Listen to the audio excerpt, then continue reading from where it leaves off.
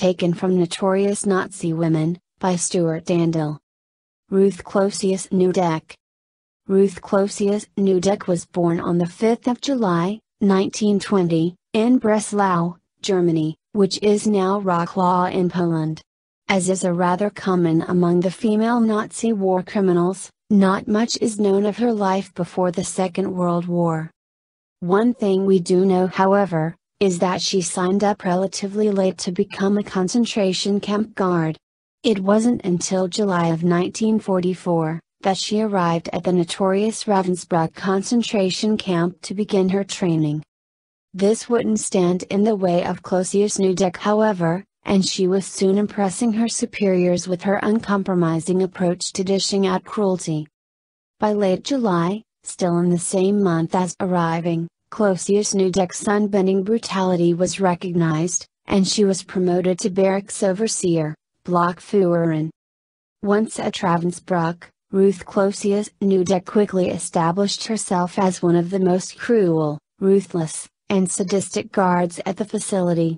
One former prisoner spoke after the war and stated that she had seen Closius-Neudeck cut the throat of an inmate with a sharp edge of her shovel. A few short months later, and Closius-Neudeck had already attained another promotion, giving her the rank of overseer, Oberaufseherin. With the promotion, she was moved to the extermination complex in Uckermark in December of 1944. It wasn't a big move, however, as Uckermark was just a stone's throw from Ravensbrück. The Uckermark subcamp was opened in May of 1942, as a prison or parallel concentration camp for young girls, aged between 16 and 21 years. Girls who reached the upper age limit during imprisonment were transferred back to the Ravensbrück women's camp. At the new complex, Ruth Closius-Neudeck didn't slow down any in her punishments, and soon she was selecting women and children for execution. Alongside the mistreatment, degradation, and brutalizing of prisoners, it is thought that at this time, Closius-Neudeck sentenced over 5,000 women and children to their deaths. In the March of 1945, Closius-Neudeck was made head of the subcamp at Barth. Like a lot of the guards working in the extermination camps, Closius-Neudeck tried to make good her escape when it appeared that Germany were going to lose the war. In April of 1945, she fled the camp at Barth, but was captured soon after by the British Army, who detained her while investigators corroborated the allegations by prisoners from the camps. Ruth Closius-Neudeck would eventually be brought to justice in the Third Ravensbrück trial, in April of 1948. This trial was named unofficially as the Uckermark trial, and involved 5 female guards from the Uckermark extermination camp. Ruth Closius-Neudeck being one of them.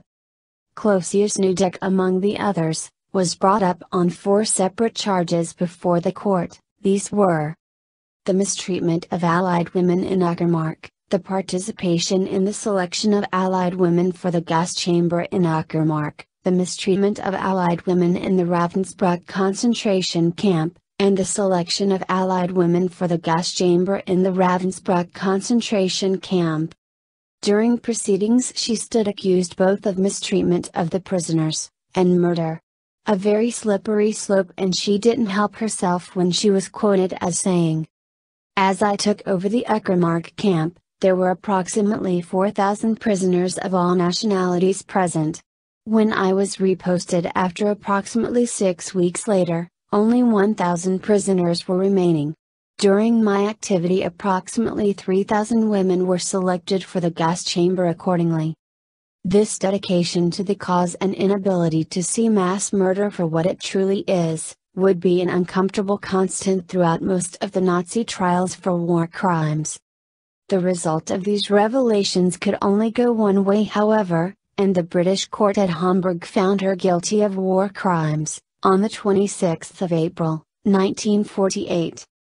For this sentence she received the sentence of death by hanging. On the 29th of July, 1948, Ruth Closius-Neudeck was taken to the gallows at Hamelin prison by Albert P. Ripoint, and executed in line with her sentence.